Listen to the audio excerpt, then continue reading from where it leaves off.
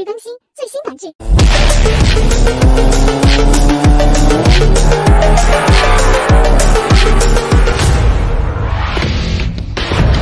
未婚妻林清雪，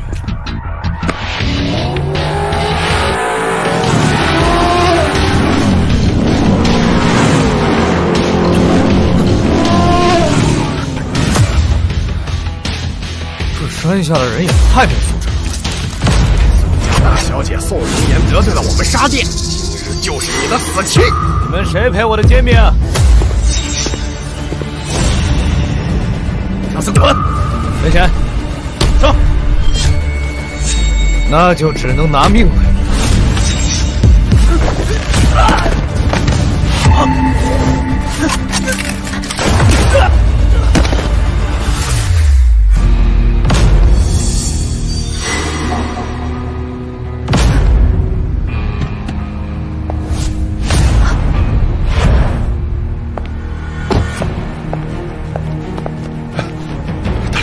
没事吧？通知宋家上下，即刻找到这个男人，就算是翻遍整个南省，也要找到他。是。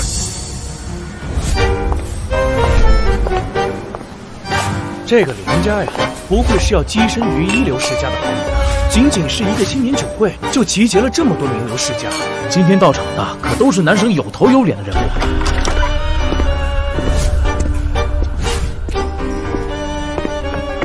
这位先生，请问您是受到林家邀请参加此次新年酒会的吗？不，我是林清雪的未婚夫，今天是来找她履行婚约的。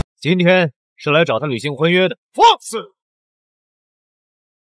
我们大小姐哪会有你这么上不得台面的未婚夫啊？也不撒泡尿照照镜，你那穷酸样，居然也敢在我们林家新年酒会上说这种疯话！大胆狂徒，我念你无知，不跟你计较。现在马上给我出去，不然打断你的腿！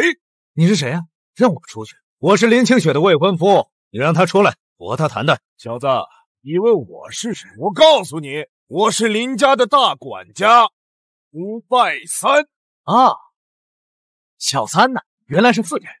是，你让我进去，我去和林清雪聊一聊啊。小子，有种！把刚才的话再说一遍。这个是我们三爷，他是武道高手，在整个南省都没有几个人敢跟他叫板。再无理，小心横着出去。他还不行，太菜。太菜。小子，你是在找死！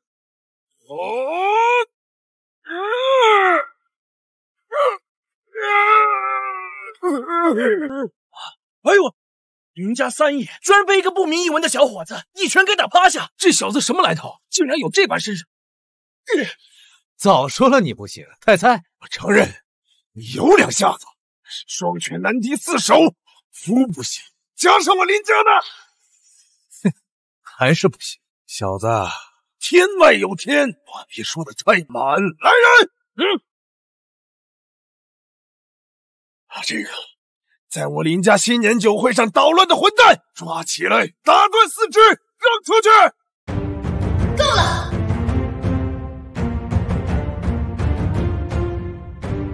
你们在闹什么？你就是林清雪。你是什么人？这是我林家的新年酒会，岂容你在这里胡闹？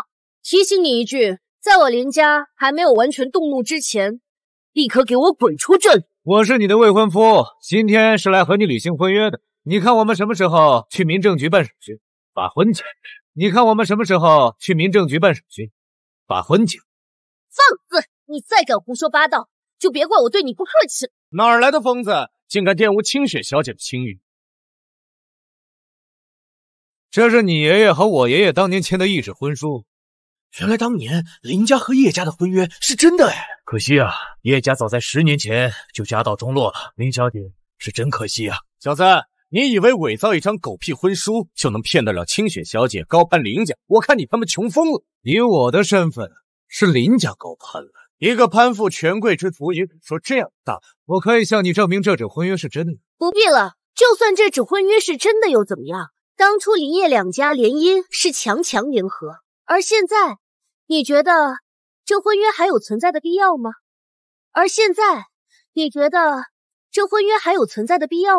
你什么意思？意思就是你配不上我们家大小姐。我配不上她？你拿什么配我们家大小姐？就你这一身穷酸样吗？论家世，论相貌，你有哪一样是拿得出手的？就算当初你叶家最鼎盛的时候，也配不上如今的大小姐。更何况你现在就是一个破落户的穷小子。是谁告诉我叶家堕落了？够了，叶凡！看在我们年幼相识的份上，我本不想让你太难堪，可是你一而再再而三的挑战我的极限，妄图用谎言虚张声势，你真是愚蠢至极。当初叶家落败是整个南省名流亲眼目睹的，10年间叶家在南省更是一点消息都没有，叶家灭亡已是显而易见，你是遮掩不住的。你继续狡辩，只会让我更加看不起你。目光短浅，在你们的眼中，也只有南省这1亩3分地。我叶家早就是你们仰望的存在。叶父，你不会是个演员吧？今天这场戏演得不错。这1块钱找你了，这1块钱找你了。哼，怎么，叶家家世没落，连教养也跟着没了？这种话说出来，只会贻笑大方，衬得你更加的可怜。我知道你急切的想要和我结婚，因为这是你这辈子唯一一次翻身的机会。但是我还是要告诉你，我们不是一个层次的人。你找上门来，也要掂量掂量自己的身份。我林清雪怎么可能下嫁给你这种一介平民？来人，扔出去！林家这是要悔婚是吗？这林家肯定容不下一个废物姑爷，但是做出悔婚这种丑事，宋家向来讨厌品行有损的合作方，我看呐，恐怕已经谈好的项目要吹了。站住！站住！不是我林家要悔婚，而是你品行不端，自觉不配，主动退婚。我希望你呢，可以发表一份声明，昭告全省。既然你拿着一纸婚约来了，我可以容许你在我们的新年酒会上随便吃喝，在场的人都是南省有台面的大人物，你哪怕得到他们任意一人的恩赏，都足够你下辈子吃喝不愁了。这种机缘，我劝你好好把握。小子，好自为之吧，吃完立刻滚蛋。这种地方不是你该来的。我还没空参加你们这种层面的无聊酒会。林家既然要悔婚，那我也要你们发表一份声明。我要你们公开向叶家道歉，也算是给我爷爷一个交代。我给你留面子，你却在逼我。这不都是你教我？放肆！我女儿给你面子，你却不知好歹。我女儿给你面子，你却不知好歹。你又是林家家主林建州。林老爷子呢？当初是他和我爷爷定下的婚约，我爷爷常年惦记。既然你们林家要退婚，那就请林老爷子亲自去见我爷爷，给个交代，这件事就此作罢。放肆！你一个破落户，也配让我林家给你个交代？你林家老爷子能得到我爷爷照顾，是他的荣幸。你还真是大言不惭啊！整个南省敢说这种话的，也只有宋大小姐宋红颜了。你拿什么身份在这大放厥词？别用你那狭隘的眼睛看。林伯父，你们就放任这样一个狂妄之子撒闹林家的新年酒会，在场的诸位可都是南省名流，林家就不怕丢脸吗？永清，你个不知死活的东西，也配在我林家的地盘上肆意妄为！我们林家和叶家定下婚约10年，这小子一次林家都没有来过，一点礼数都没有。今天第一次登门拜访，就大闹我们林家的酒会。诸位名流，你们可都看到，此子目无尊卑，以下犯上，这样的女婿我们林家可不敢要。我们林家跟他退婚合情合理，还望在场的各位为我们做个见证。哈哈，漂亮！你们林家真是好样，好一手颠倒黑白，让我大开眼界。叶凡，做人要脚踏实地，少想些一步登天的美梦。美梦？你指的是你吗？我呢，马上就要掌管林氏集团，将来我会带着林氏集团跻身南省一流世家，和南省第一世家宋家达成合作。我的未来是成为宋家大小姐宋红颜那样的商业女王，掌管南省商业命脉，立于巅峰之上。你跟不上我的脚步，勉强站在我身边，只会被我的锋芒所刺。退婚也是为你好。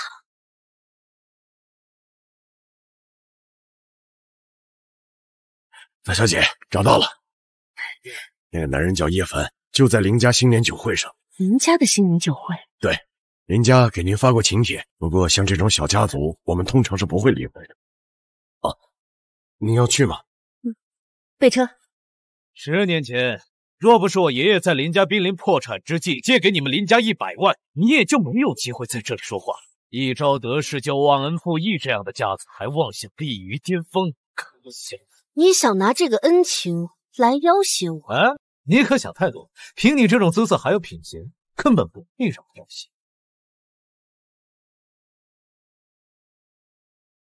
这是100万，我现在还给你，咱们这笔账就算完了，以后休想挟恩图报。还有，你记住，从此以后，我们林叶两家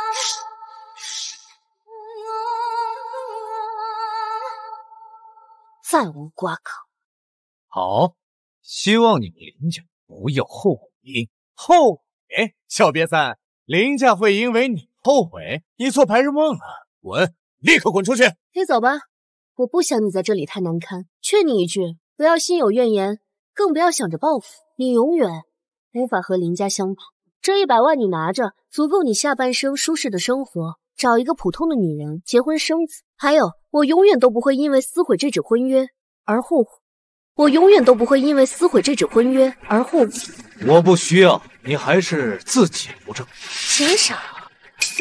想要的更多你可以直说，反正你来之前就知道这场婚事是不可能的吧？你无非是想要的更多一点。叶家小子，我林家也不是不通情达理之人，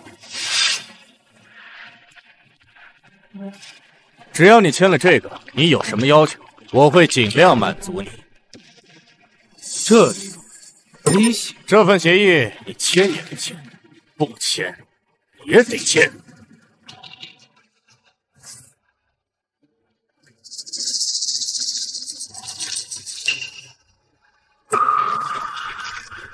你要我承认是我们叶家不守约定，妄图挟恩图报，狮子大开口，谋取钱财，而你林家是受害者。这10多年来多次被要挟，忍无可忍才取消婚姻。林家可真是得了好算盘。这些年你叶家过得并不好，这笔钱可以让你们过个好日子，你们林家的钱我嫌脏，不过有一句话你说的对，这份婚约是我们叶家不要，行不行？死要面子活受罪。我看你现在只能无能狂怒罢了，只怕你回去之后后悔莫及。这次回到南省，你们还真是让我长了见识。既然如此，就不要怪我。也有10分钟之内，我要拿到南省商界的统治权。商界统治权，10分钟真是吹牛不上税，厉害，厉害！你还真是肆无忌惮，敢在众多名流面前大放厥词，我看你是真不想活了。你以为你是什么高高在上的人物吗？叶凡，我瞧不起你，不是因为你们叶家落败，而是因为你本身就是一滩扶不上墙的烂泥。在整个南省，恐怕就只有我林清雪能和宋家宋红颜相比，甚至被称为小宋子。我离了林家，依旧可以执掌商运，立于万人之上。而你呢？叶家落败之后，你就跟着一起消失了。你以为你能做什么？宋家乃至整个南省，在我眼里都不值一提。你这种恬不知耻的话，你也能说出口？你简直不可理喻！地位决定眼睛，而他一无不知死活的东西。得罪我们尚有一条活路，但得罪宋家，死路一条。南省宋家宋红颜，求见叶先生。南省宋家宋红颜到，看到了吧？就连宋家宋红颜也会亲临我们林家的新年酒会，这就是我们之间的差距。诸位，宋家是统领大人亲指南省第1大世家，掌管了整个南省的命运，而此子不分尊卑，言语冒犯宋子，这事要上宋总知道，一定会动怒，而牵扯在座的每一位人身上。这叶家费少活不了了。哼，不签合约，你只有死路一条。你死了，这婚就不用退。我家清雪还是清清白白的自由之身，休想用下流的手段困住我家清雪。叶凡，我给过你机会，是你自己不珍惜，这一切都是你自己咎由自取。你们还有5分钟的时间，你的意思是5分钟之后你就可以拿到南省的统治权是吗？我暂且不说南省的统治权在统领大人手里，你连宋家那关都过不去，我现在就绑了你，把你送到宋家宋大小姐面前治你的大不敬之罪，也算你小子没白活一场。宋家求见叶先生。宋家求见叶先生。这林家能请到宋总，这是要一步登天啊！宋总果然如传说中的一样美，不愧是中原第一美人，连以美貌著称的林家大小姐都被比下去了。宋总，您能来参加我们林家的新年酒会，真是荣幸至极啊！宋总，我是南省楚家2少爷楚中清，之前跟你有过一面之缘，一直想跟你打招呼，但没有机会。我们楚家想跟您合作。哎，宋总，这里大厅太吵了，不如我们去2楼包厢。你们林家的门槛太高了，2楼就不必了，我只是来找个人商量。宋总，我要找的是叶先生，跟你们林家无关。我要找的是叶先生，跟你们林家无关。叶先生，不知道我有没有机会邀请您去宋家喝杯茶？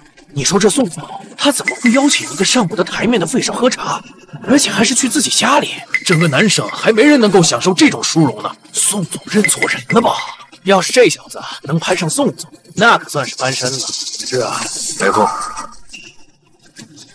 这小子疯了吧？竟然敢拒绝宋总！站住！怎么跟宋总说话？废物！你才骂我，我骂你又怎么样？你不过是个废物，我骂你怎么了？耐心有限，别惹！怎么敢打我？我还敢杀了你，信不信？叶凡，你太过分了！我知道你对我们林家的退婚心有不甘，可是你也不能当众打人啊！你现在是在向我们展示你的粗鲁是吗？你这种底层人，你除了会打人，你还会做什么？我现在要求你立刻马上给楚大校道歉，否则只会让我更加的厌恶你。你的厌恶，我毫不在意。区一个楚家大少也敢在我面前叫嚣，我就是杀了你，你们楚家也得受着。叶凡，他们完了！楚家一根手指头就能碾死你，到临头还敢说大话！人呢？来人啊！把他给我绑了，折断4肢，扔到南省胃口！人呢？来人啊！给我绑了，折断4肢，扔到南省胃口！听到了吗，叶凡？若你刚刚听我的劝，好好的给楚大少道个歉，说不定我还能替你向楚少求情，留你一条活路。可是你现在只能是死无全尸，动手！我看谁敢动！一个纨绔恶少，叶先生打就打，又能如何？你们林家好大的威风，动不动就要取人性命，连个全尸都留不住。宋总，这废物只不过是刚刚被我们林家退婚而已，他怀恨在心，故意闹事，你千万别生气，我现在就替你清理他。你要清理谁呀？宋总，若是这小子惹您心烦了，我们现在就绑了他，交给您处置。宋总，在您没来之前，这小子口出狂言，不把您，不把宋家，甚至不把南省放在眼里，惹怒了场内的众多名门。我今天断不可能让他活着离开这里。既然如此，那我宋家也不介意直接出手，灭了你们林楚两家，灭了你们林楚两家。宋总，您是要为这个废物出头吗？没错。你们有谁不服吗？宋总，请您息怒，你是不是让这小子给骗了呀？这小子只不过是被我们林家退婚的废物而已，他就是一个底层的混子。难道您真的要为他出头吗？放肆！叶先生是我宋家的贵客，你再羞是看我宋家仁慈吗？啊！宋家的贵客？难道林家真的看走眼？这小子到底是不是？叶先生，只要您一句话，我宋家现在就让他们这些垃圾家族灰飞烟灭。算了，这种不上台面的东西不值得。算了，这种不上台面的东西不值得。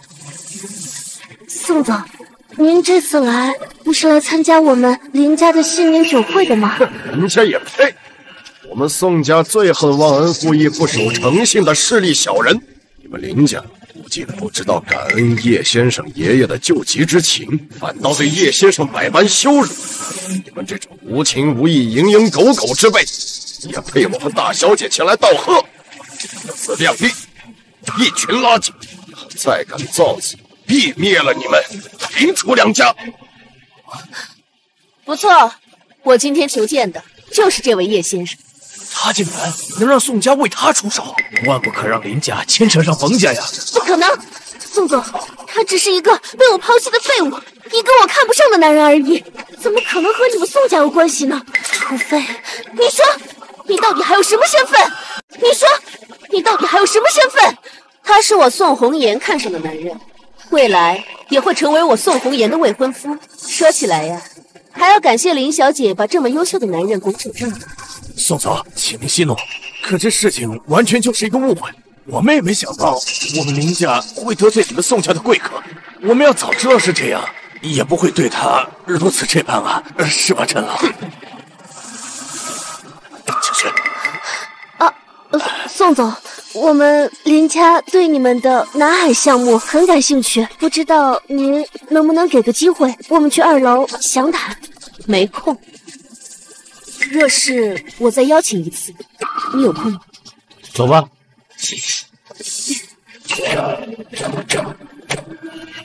任何人不得离开，交出藐视南省对统领大人出言不逊之人。任何人不得离开，交出藐视南省对统领大人出言不逊之人。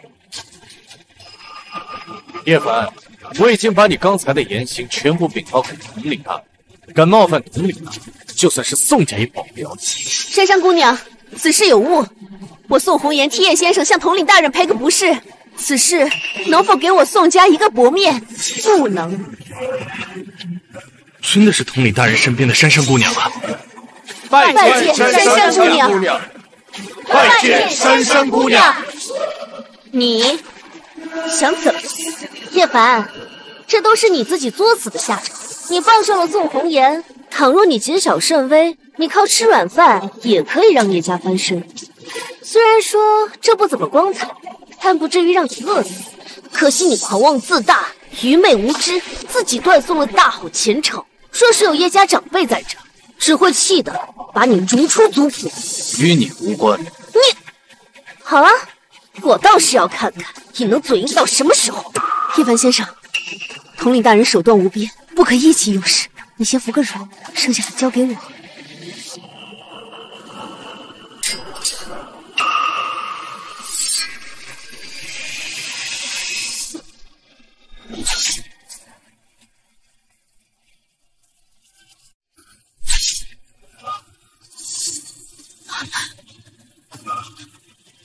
想要我死，你还不配。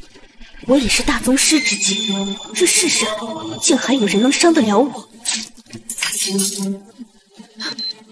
统领大人，这个男人我要了。是，统领大人可以再给你一次机会，说宋家放弃护法身份，与各大世家重新竞争，这件事情，统领大人就不再计较。大小姐，可一旦宋家没了护法身份，会被整个南省屠戮，分崩离析。我想打个赌，他绝对不简单。宋家可敢应战？大小姐，可宋家迎战，宋家迎战。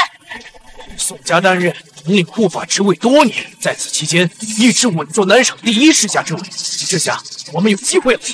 20分钟后，统领普南省各大世家皆可参加，获胜者晋升统领护法。堂堂商业女王也有感情用事的时候。为了这么一个男人放弃护法之位，宋家主要知道鼻子还不得气歪了。也好，要不是你宋家霸着护法之位，南省第一世家一定是我楚家。我操！哎呦，说到这我还得感谢你，要不是你，我楚家还真没有这个机会。你放心，等我楚家当上南省第一世家，我一定好好感谢你。放心吧，有我在，护法之位只能是你宋家。叶凡，护法选拔可是真刀真枪的争论，你一个手无缚鸡之力的小白脸，也配说下如此大话？也配说下如此大话？关你屁事！你不过就是一个破落户的莽夫而已，你凭什么在我的面前表现出这么一副不屑的样子？你有什么资格在我面前说这种大话？你不过就是扯虎皮拉大旗，狐假虎威而已。现在宋红颜保护不了你，你叶凡就是狗屁不是。等到宋家落魄之后，在场的诸位都饶不过你，这都是你自己作死的下场。林小姐，我宋家还没亡，现在的我依旧有实力灭了你们林家。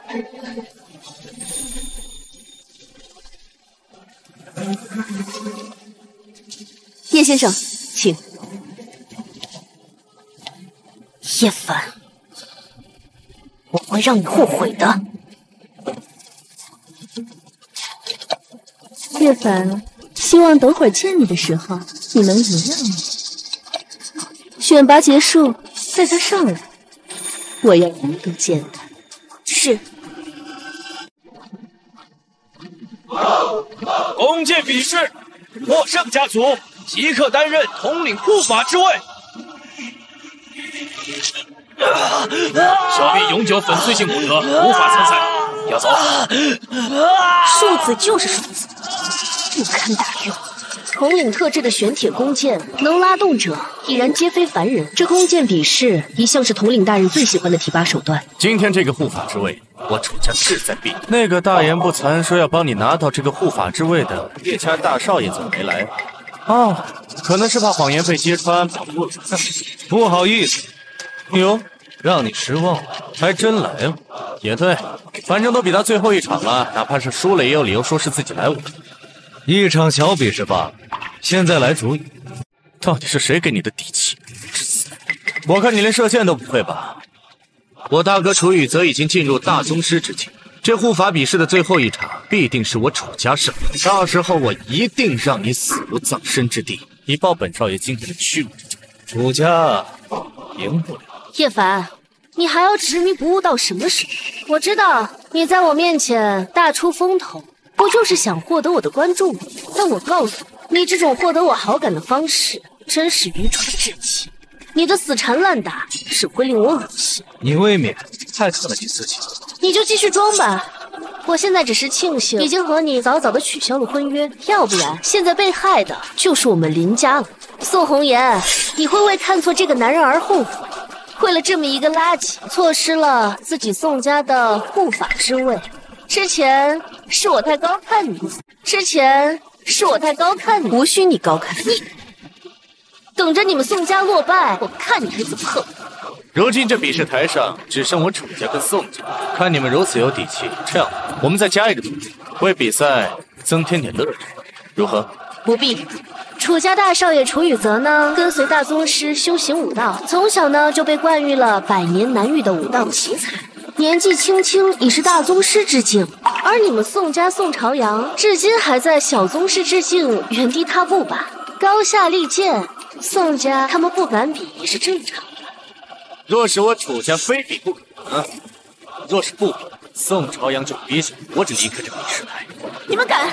弓箭无影，比试中发生任何情况都不正常。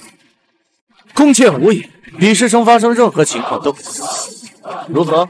我们了。好，叶少就是有福气。那这样，如果你宋家要是输了，就必须给我楚家拿出30%的股份。不可能！你是要你弟弟宋朝阳的命，还是要宋家？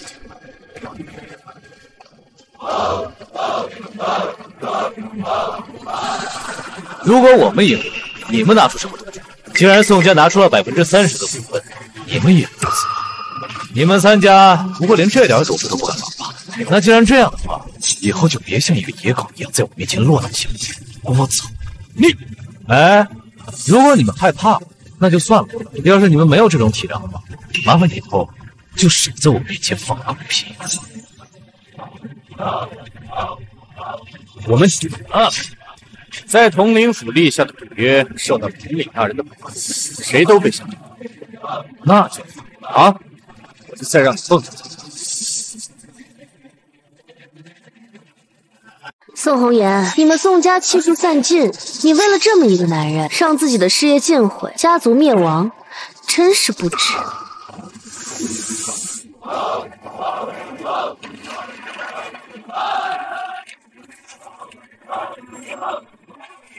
楚家楚雨泽10环10分，我可赢了！雨泽做得好啊！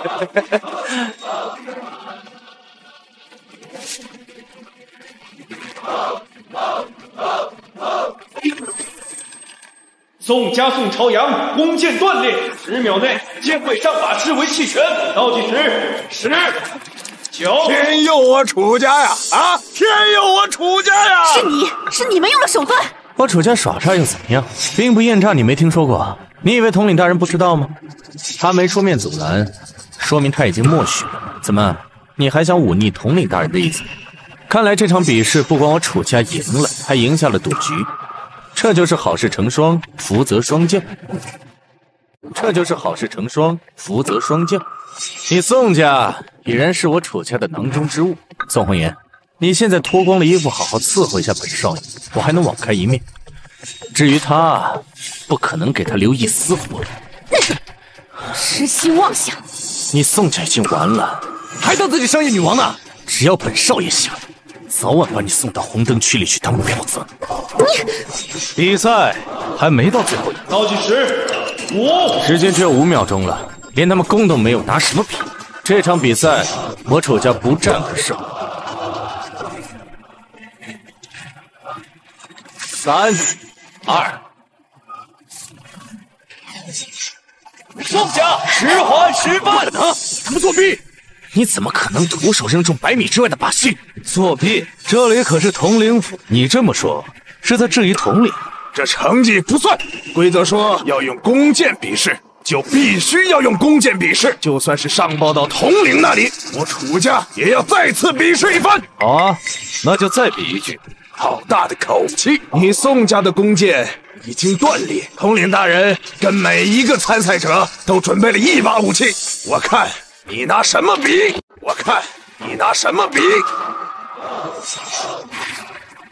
这不是还有一把？叶先生，那把弓不行。哦，为何？为何？这寒铁弓有1000斤之重，你恐怕连拿起它的力量都没有吧？这弓虽看着不起眼，却是排名之首的神兵利器，这世上还无人能驾驭。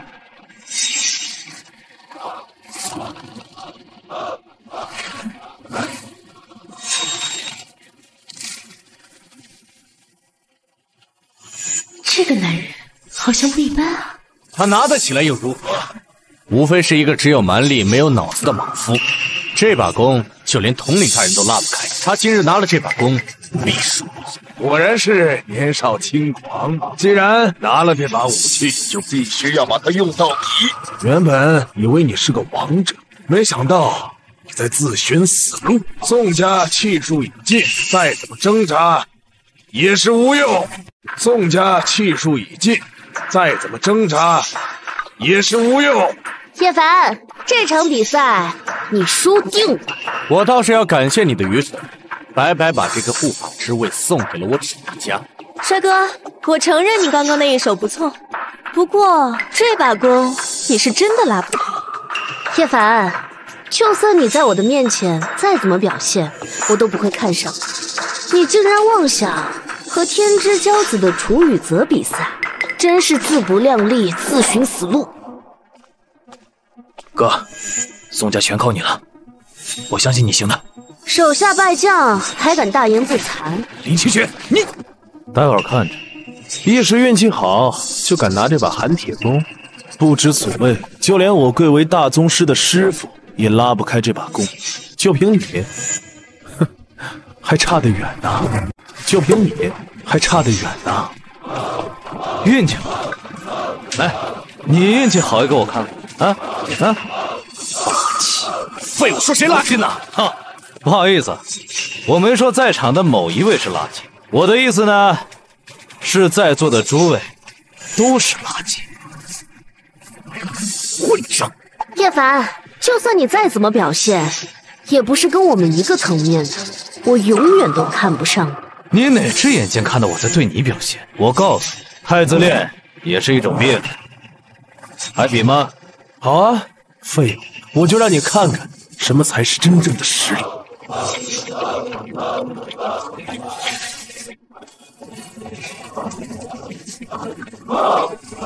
吴雨泽3剑全中，直环大满贯。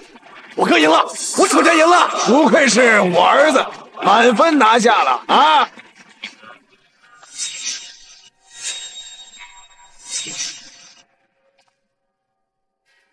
看到了吗？楚大少他从小跟随武道大宗师修行，年纪轻轻就已经踏入了大宗师境界，许多家族的长老都很难赢了他。护法之争虽只是比试射箭，但统领的玄铁弓可是最考验功力的，远不是你这种底层的穷鬼就能想象的。叶家落败之后，你是不是连射击课都没上过呀？叶家落败之后，你是不是连射击课都没上过呀？林小姐，你似乎太关心我了吧？自作多情，我只是让你明白，我们本来就不是一个层面的。我撕毁婚约就撕毁好了嘛，不就是让你签署一个条约吗？一个破落户的废子，你还要什么名声啊？你拿着我还给你的100万，离开南省，过你该过的日子不好吗？我就不明白了。你为了在我面前表现的你比楚少爷厉害，居然还骗取了宋大小姐的信任，害得宋家失去了护法之位，还把宋家的30%的股份拿出来当赌注。你就是一个疯子，叶凡！我告诉你，就算你表现的再出色，我林清雪也看不上你这样的屌丝。这样最好。劝你一句啊，现在收手还来得及，否则最后无法收场。你死都不知道自己怎么死的。叶凡，听说你和清雪还有过一段姻缘啊？我好心告诉你，你和我们不是一个世界的人。有的圈子你就不要硬挤了，人呢贵有自知之明，如果没有的话，只能自欺欺人。虽然我不知道你和宋家有什么渊源，宋家大小姐为什么愿意拿出宋家30%的股份来让你做赌？不过我告诉你，如果你玩砸了，宋家绝对不会善罢甘休。林清雪，你未免也想太多，我还不至于脑残到做什么姿态来去取悦你。你还是好好想想，一会儿输了之后，你们林家该怎么办吧？楚大少，你比5年前更厉害了！不愧是南省赫赫有名的武道天才。这场比赛结果已出，不好意思啊，叶先生，我把比赛打成这样，难为你了。不过谢谢你，把宋家护法之位和宋家30%的股份送给我，这可是我们之前想都不敢想的。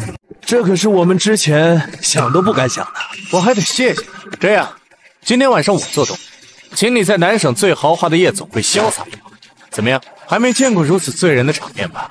我还未比，你怎么就知道输了？喂，你眼瞎啊？楚大少3剑全是大满贯，你还比个屁啊！都到这个份上了，叶凡，你能不能清醒一点，给你自己留点面子好吗？你以为再比下去还有意思吗？让大家看到你出洋相？楚大少已经把比赛打成这个样子了，你还比什么比啊？自不量力！这比赛还没结束啊，你总得让他输得心服口服。大家见一见，让我们看看这个从底层上来的吹牛大王在擂台上是怎么展现他的风采的。叶凡，这统领打造的玄铁弓可不是闹着玩的，像孙家庶子那样落个终身残疾，可是最轻的下场。更别说你拿的可是寒铁弓，小心落个尸骨无存。现在你还是下跪求饶吧，一场比试而已，怎么苍蝇这么多呀？逼逼叨叨的，还真是让人心烦呢。一会儿希望你的嘴还能这么硬。叶凡，楚大少已经是满分的成绩了，也再无破局之法，宋家灭败已成定局，你再怎么努力也无济于事。你说的有道理。你现在知道怕了，已经晚了。我已经给了你很多次机会了，都被你的狂妄无知给错过了。现在你只能自食恶果。叶先生，算了，我不会怪你的。弟弟，再去给我取2支箭。好嘞。你这是要做什么？他不会是想3箭齐发吧？太搞笑了。这家伙有点能耐呀，这姿势挺酷。瞧你这色配样子，一个莽夫而已，拥有个强壮的体魄，但没有修养，没有智商，那不过就是个莽夫嘛。我是要带领林家踏上巅峰的你，这种上不了殿堂的低智商的男人，我怎么会看得上？我看他连剑法都看不清楚，他迟早死于自己的狂妄自大。且不说他3箭齐发的事，他连这把寒铁弓都拉不开，还想赢我？异想天开！哼，还想赢我？异想天开！哼。楚大少，那您的意思是说他必输无疑啦？那是当然，我的眼力不会出错。这可是寒铁弓，连统领大人都拉不开的寒铁弓。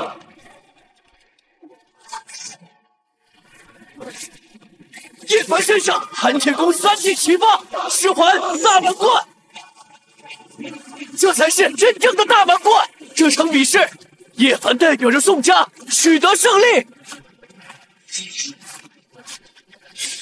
统领大人设置弓箭比赛10多年来，还从未有人能够举动这近1000斤之力的寒铁弓，而且还能3箭搭弓，全部10环。此人非同一般，其臂力更非寻常人所能比。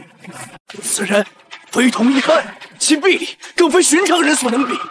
快将此事通报给统领大人。是。此人是个绝世高手，定是上过战场的杀神级人物，有点意思，或许是我等的人。珊珊，你去告诉他们，在我统领府，想要赖账和不守规矩的人，那就用命来偿还吧。是，统领大人。这怎么可能呢？这根本就是不可能的事情。叶先生，你真的做到了，真的做到了。我答应过你，护法之位一定会是你们宋家的。哥，我就知道你行的。他用的是寒铁弓，而我们用的是玄铁弓，这不公平。这场比赛不算，不算。啊，你们也可以用寒铁弓啊。你们也可以用寒铁弓啊。够了，钟情。输了就是输了，我不服。这寒铁弓是什么武器啊？这是神兵利器。哥，你用的是最普通的弓箭，宋朝阳还把弓箭给弄断了。这场比赛本来就该你赢。楚二少还要不要脸？再这样下去，把脸都丢光了。可是我觉得楚二少说的挺有道理的呀，这毕竟每个参赛者只有1把武器，这可是统领大人定下的规矩。哇，这次孙家可被他们给害惨了。他用的是寒铁弓，而我们用的是玄铁弓，这不公平，我不服。这样，若是你们不服的话，我给你们个机会，只要楚大少能拉开这把，我就算你们赢，如何？大哥，试试吧。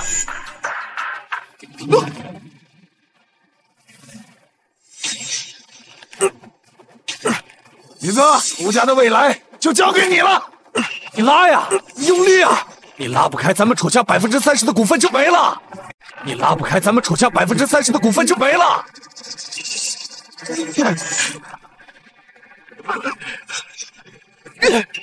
是你这个废物，老子也不至于受这个气。你自己上，家的事儿我不管了。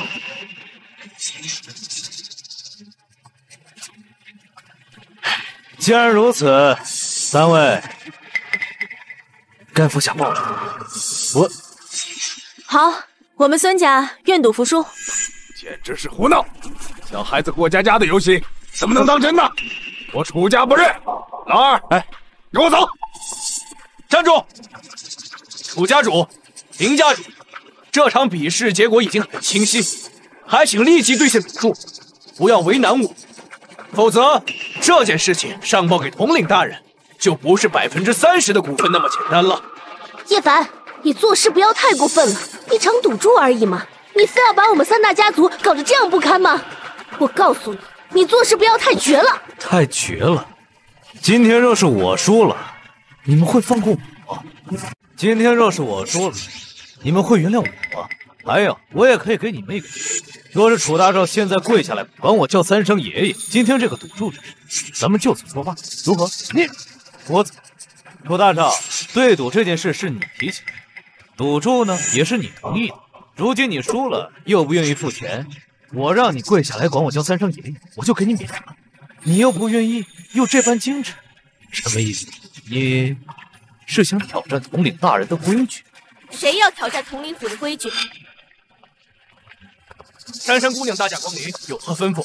听说有人在统领府对赌，是周位家主和叶凡对赌，赌的是他们公司30%的股份。既然对赌结果已经出来，为何不立即兑现？为何不立即兑现？珊珊姑娘，失敬失敬，这点小事还让您亲自跑一趟，真是过意不去。都是我们家那个逆子不成气候，还让你的家事无需跟我交代，欠债还钱，愿赌服输，是我们统领府的规矩。难道楚家主不知道统领大人的规矩吗？楚家主，你儿子不懂事，是吗？连你也不懂规矩。宋总，你这是什么意思？这场对赌是你儿子楚中清挑起的，如今我的朋友叶凡赢得了这场赌局，你们想赖账，也得问问我宋家的。更何况统领大人还在看着，爽快点！我和叶凡先生没有这么多无聊的闲情，与楚中清这般上不了台面的货色浪费时间。统领大人还等着我回去回话。楚家主要一起吗？楚家主要一起吗？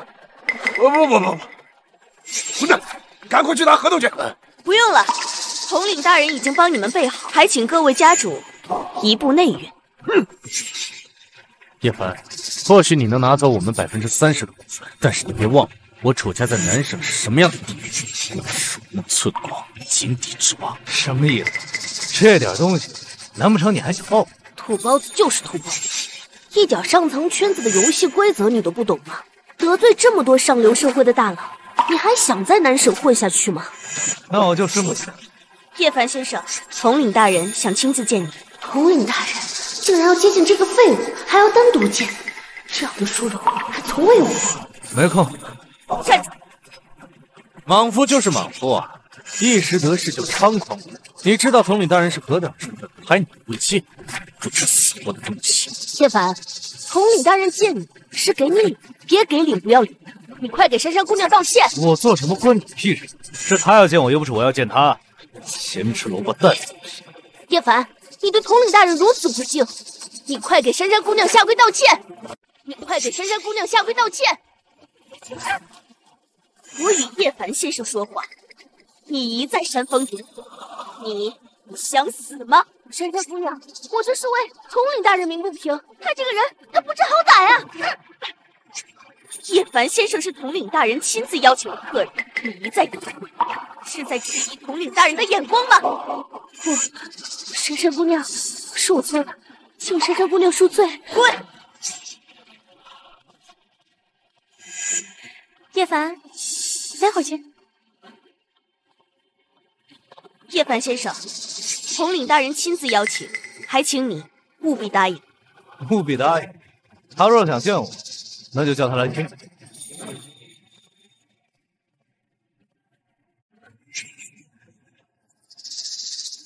我倒是要看看，到底是什么样的比喻，能让你这么霸道，霸道的让人喜欢。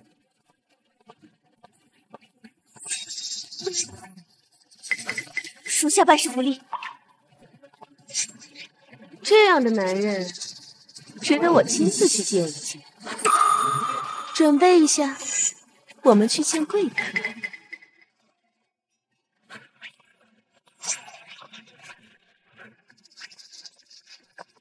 叶凡不是被珊珊姑娘请去见统领大人，怎么这么快就回来了？肯定是被统领大人批评了一顿，被赶出来了。叶先生，请您到里面签署股权转让合同。这份合同是我送给宋家的礼物。啊，宋小姐，你去签署。这可是楚家、孙家、林家三家30%的股份啊！其中除了林家是2流世家，不值一提，剩余2家楚家、孙家，仅次于我们宋家之下，他们的股份很值钱的。你呀，还是自己留着吧。这种东西我还看不上，连南省排名前3的世家都看不上，他的身份到底是谁？宋小姐，请去吧，我在这儿等你。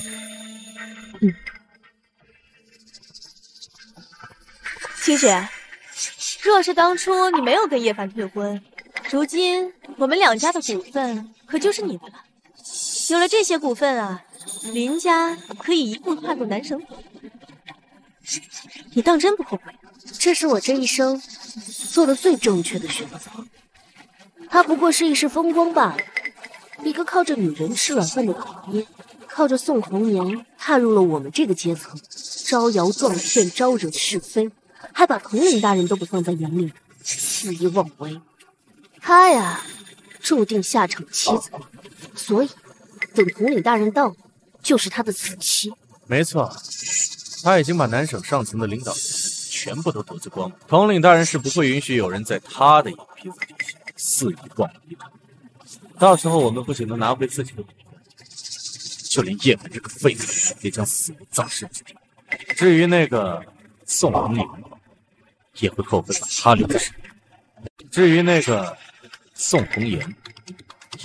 把他留在身边。幸亏啊，我果断与他撕毁婚约，否则我们林家一定会被他置于万劫不复之地，一叶障目。我还是离他们远点好了。啊！你去找那个废物干什么？我倒要看看这个叶凡到底有什么本事，才获得宋家大小姐这样清冷孤傲之人的青睐。你介意拼个粥吗？你不是已经坐下了？我只是好奇你是怎么拿下南省明月宋红颜的。叶凡，你别得意，宋红颜将你留在身边，任由你折腾，只不过是当个玩物吧。你还在沾沾自喜，真是悲哀。我看不像，宋大小姐说不定是真的喜欢叶先生。孙爷，你也太抬举他了吧！我都看不上的男人，你说宋红颜会看得上？总之，就算他有再多的过人之处，我也永远看不上。我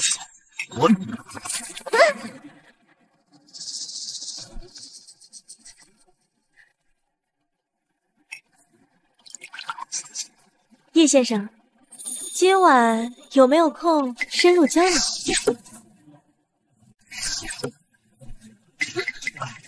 哪来的小子敢动我的女人呢？这是你扔的飞机。没错，他叫周雄安，是宋红颜的追求者。他的叔叔是统领大人的得力手下周宇，凭着这个身份，他没少干欺男霸女之事，连宋红颜都要给他几个头面。无论是他还是他的叔叔周宇，你都得罪不起。我劝你还是低调点，等宋红颜来了再说吧。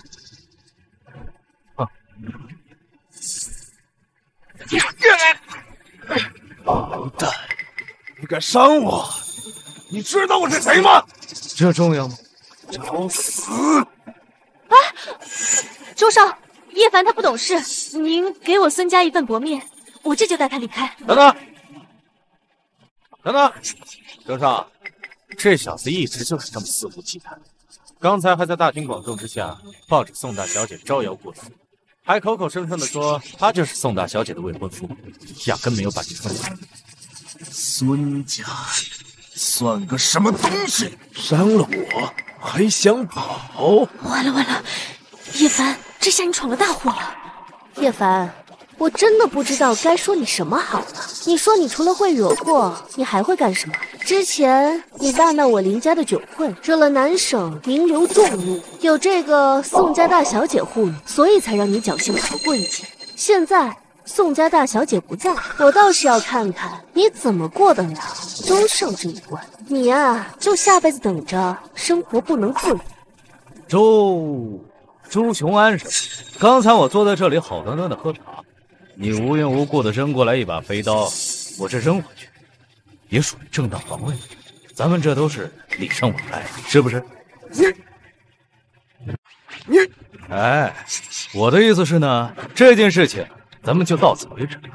我今天太累了，确实不想多说。你走吧，省得接下来麻烦。你觉得怎么样？你想疯了吧？你脑子没病吧？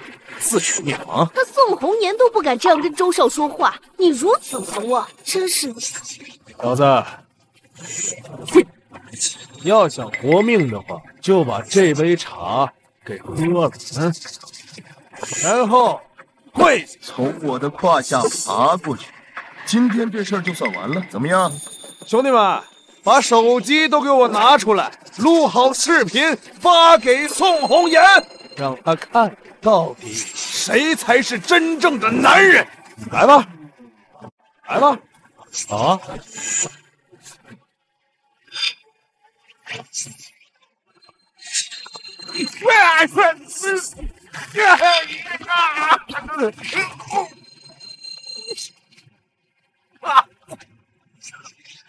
你这三条腿都是没用的，我就替你废了。住手！小子，周家的人也是你能动的，还不快给我放下！好。我的腿啊！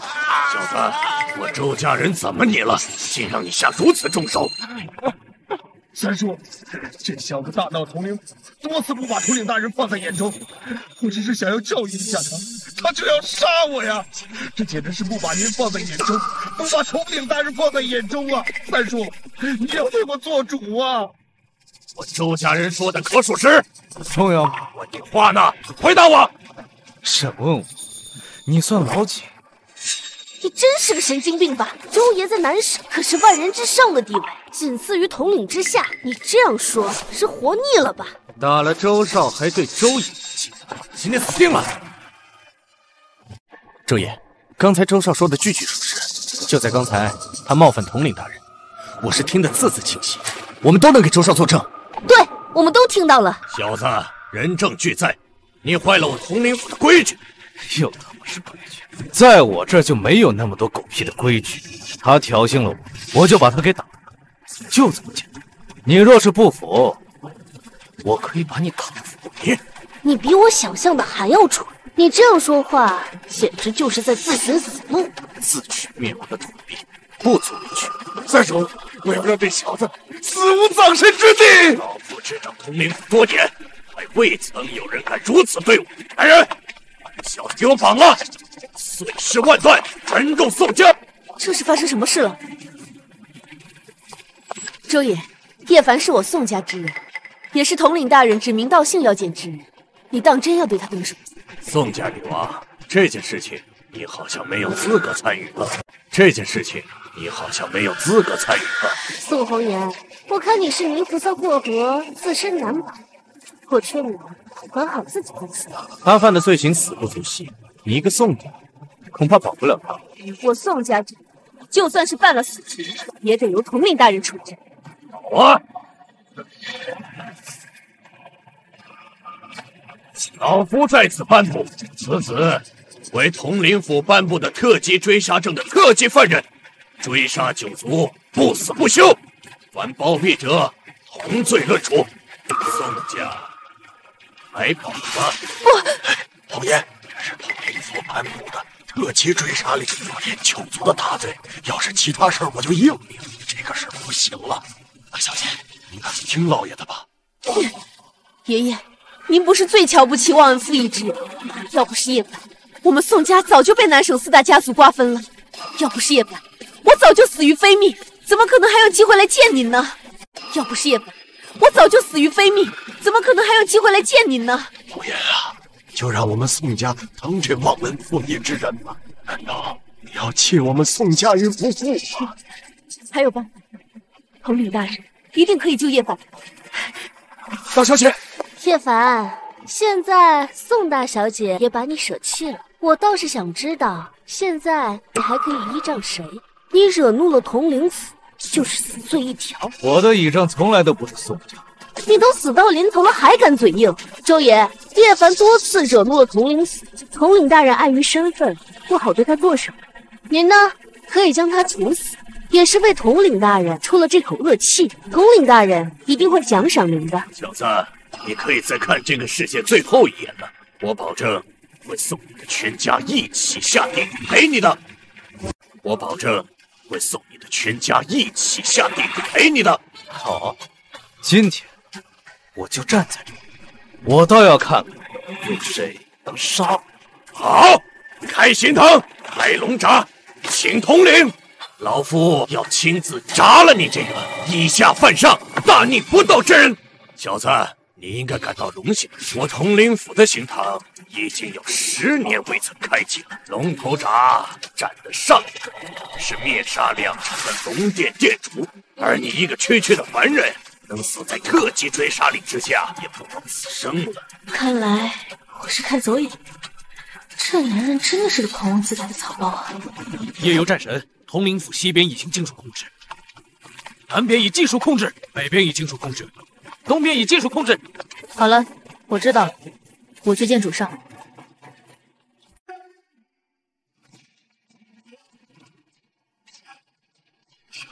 孙姨，你当初问我是否会后悔和叶凡退婚，现在结局已定，算看人还是我的眼光比较准。一个从底层爬出来的男人，妄想靠着女人翻身，还特意挑选我林家新年酒会之日上门，不就是想逼迫我嫁给他吗？见求娶我不成，又把目标放在宋大小姐身上，没想到他还真成功了。可是成功又如何呢？德不配位，爬得越高摔得越惨，竟敢在统领府闹事，闹到这个结局，都是咎由自取。林大小姐，积点口。宋红颜，你们宋家处处包庇叶凡这个事，是整个南省名流亲眼目睹的。若是统领大人震动，你们宋家也吃不兜着走。说是统领大人震动，你们宋家也吃不兜着走。这就不劳你们操心了。好啊，那我就等着看着你们宋家如何被那个废物拖进泥潭，不得好死。红颜，等那小子一死啊，我就请统领大人赐婚，你注定是我的女人。做梦！我到底哪点不如那个废物？现在只有我，你宋家为了我的后悔。待会儿你好好看看那个废物小子怎么死的。统领大人，刑堂已开，龙闸已到，可以押解犯人叶凡入场了。带叶凡，带犯人叶凡，带犯人叶凡。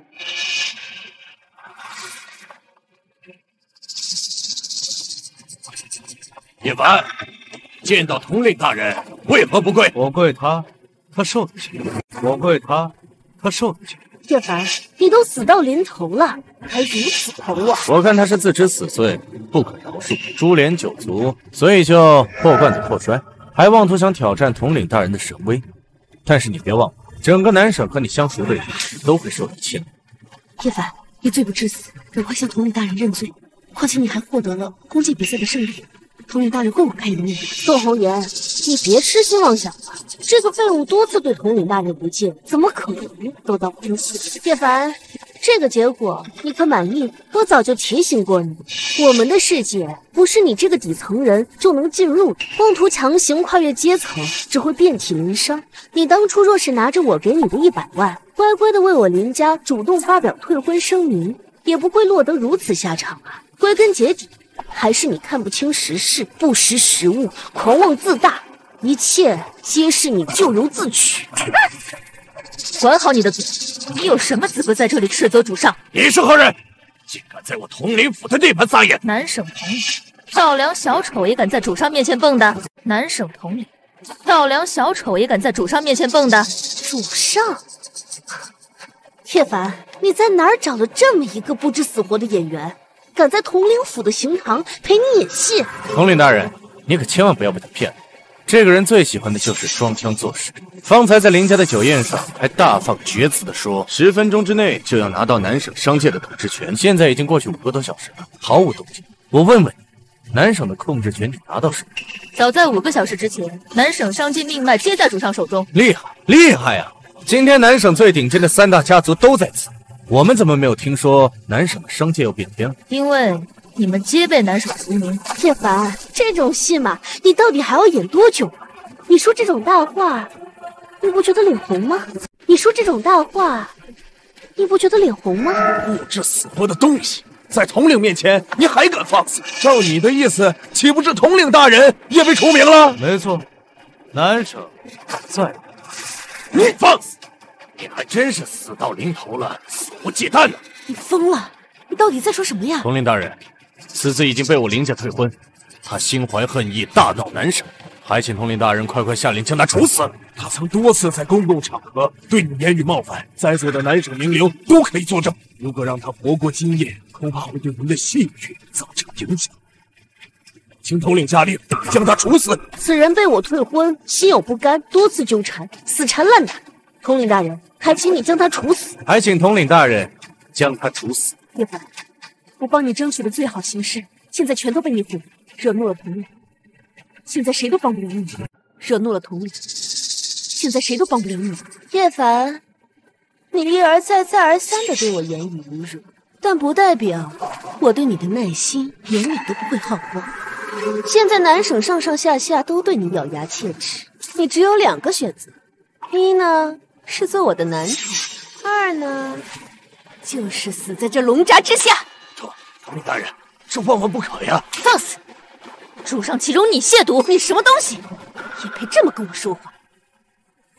叶凡，你现在做我的男宠了，在南省你就可以横着走。你看在场的谁不顺眼，我就可以替你杀了。统领大人，这不合规矩。你在教我做事？不敢，不敢。我说的话就是南省的规矩。我说的话就是南省的规矩。叶凡，你好好伺候伺候我，在姐姐没变心之前，整个南省没人敢碰我。姐姐可不喜欢这样呀。正好，我也不喜欢被别人打。没关系，手段多的是。像那些不听话的，砍断手筋，脚筋，绑在身边，当个小玩意儿也挺好的。来人！我说了，南省再不统领，也有。来人！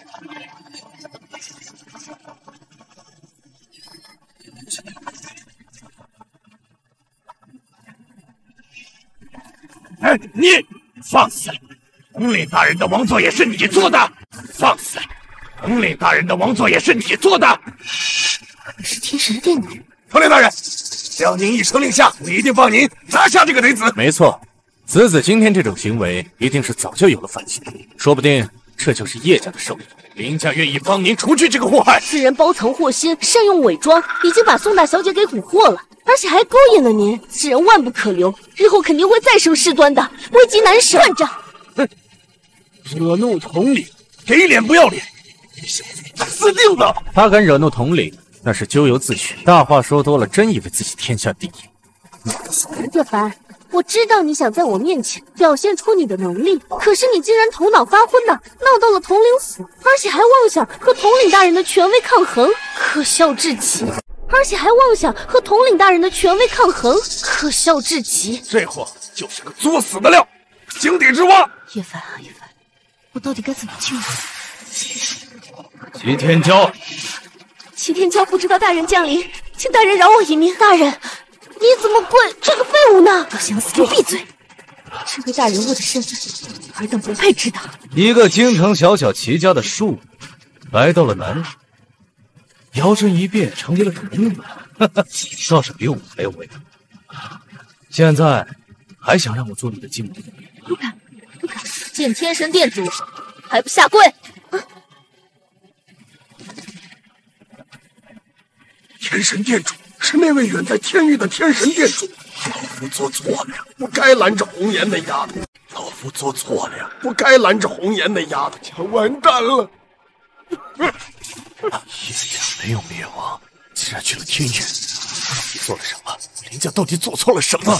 今日我来到南省，原本是想带着你们林家举族搬迁至天域，但是林家还真是福气，是我叶家不配。天域，天神殿主，你在说什么？你是在开玩笑吗？传说中的天域，竟然真的存在！殿主大人，求你再给我林家一次机会，我林家有眼无珠，清血一直仰慕你，求你念在幼时的情分上，给我们林家一次机会吧。岳凡，幼时情分，你们林家不是花100多个铁了吗？叶妖，处理干净，回天域。是。站住！是。站住！若不是主上念旧，你们连直面主上的资格都没有。看清楚自己的身份，想要站在那位身边，你们还不配。王爷，爷爷耽误你了。主上有令，南省罢免统领之位，楚家、林家南省除名，孙家降级。至于宋家，依旧为南省第一世家，统领府所有资产由宋家管理。宋家女还不谢恩？谢殿主。认清身份，切勿痴心妄想。那位的身份，你无法忽略。我会堂堂正正走在你身边，我不许天意见。